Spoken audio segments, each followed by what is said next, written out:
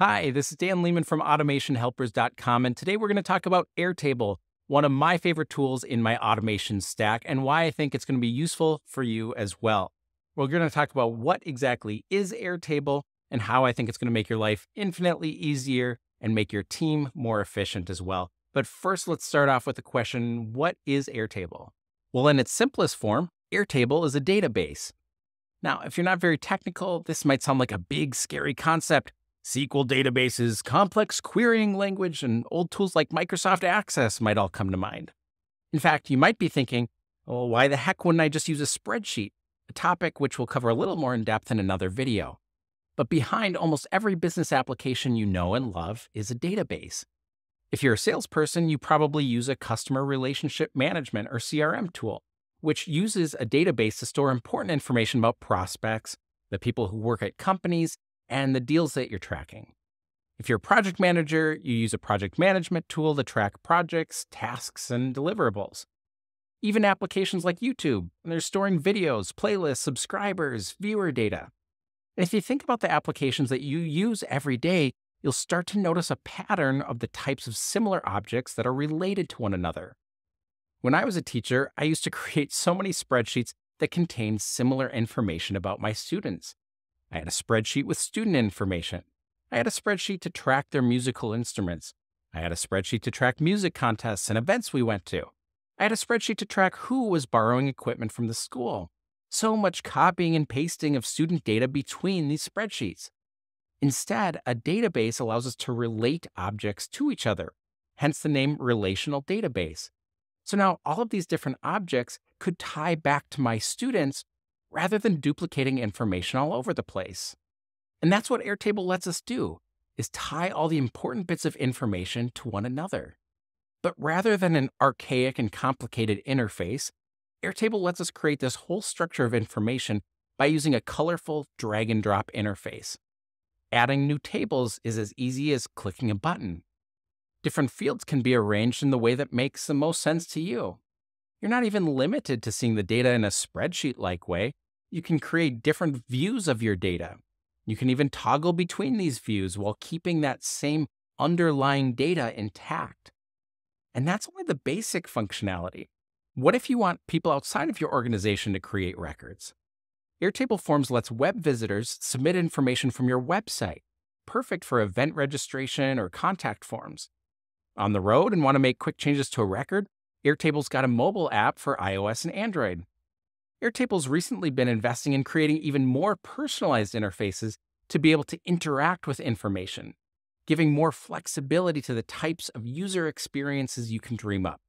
Aside from the visual aspects of the platform, Airtable has a powerful automation engine that allows you to design workflows. These workflows can update records, trigger email notifications, and also work with a variety of integrated systems. And if you're a developer, you automatically have access to an API to be able to create, update records, integrate with other systems.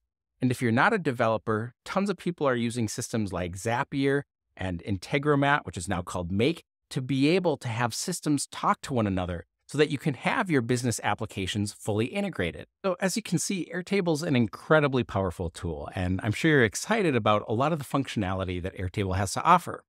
But the next question that comes up is Airtable the right fit for me? And I think Airtable can be used in almost any situation. You can tell it's really flexible. But really what you have to think about is, does this fit within kind of the core use cases of what you want to do? So the groups that I see being most successful with Airtable, one is in large companies or organizations, if you're part of a functional team. Now, what do I mean by functional team? Well, this is where I'm talking about you're part of a sales team, you're part of a product team, an engineering team, an implementation team. When you are operating within a silo, I think Airtable can be really powerful because it offers the flexibility to be able to quickly iterate and collaborate as a team within a single system. The question that usually comes up is, well, how does Airtable compare to the other systems that we might have available to us? So again, in the case of a sales team, you have maybe Salesforce as an option of a CRM. Would you use Airtable instead of Salesforce? Same thing with project management. You might have access to Asana or another tool. So these business applications are created specifically for the purpose of that team with a lot of baked in business logic. Sometimes there's AI. Salesforce comes bundled with Einstein. So a lot of reporting, business intelligence, things behind it. And I think where Airtable can stack up against those applications is that you can be really nimble with Airtable. You can make changes quickly with Airtable. If you don't like the way something works, you know what? Go off and configure it, tailor it to the way you want it to be.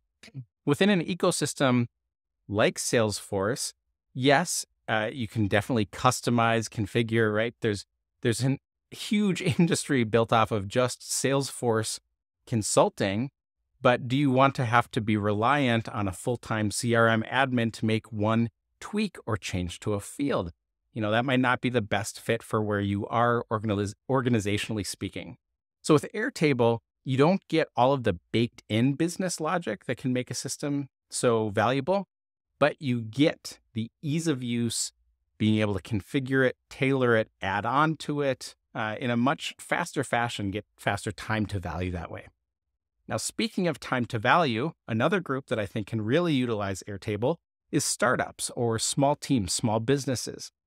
And this is because you have a handful of users. You need to be able to iterate very, very quickly. And so in order to do this, you want to be able to take advantage of functionality, build something out, make changes to it later, not have to worry about a cumbersome process. The other part with this is that a startup usually doesn't want to buy 10 different business applications to be able to set up processes for the organization. So as you're building those processes, to be able to do it in one tool is immensely helpful. And then, of course, as a solo founder, even a non-technical user can use Airtable very quickly by themselves. So using the free plan and then going up from there when you're ready, I think makes a lot of sense for solo founders. And then Airtable's just fun to use. So even outside of business applications, I think it can make a ton of sense to be able to utilize Airtable. If you're going on a trip, you can do trip planning, plan your locations, your schedule, all these pieces within a single interface. And so I find myself reaching for Airtable more often than I do Google Sheets, even in a personal sense when I'm not using it for business applications. If Airtable's starting to sound like a good fit, sign up with the link below to find the Airtable plan that's right for you. And go ahead and subscribe to the channel for more Airtable and automation platform related content.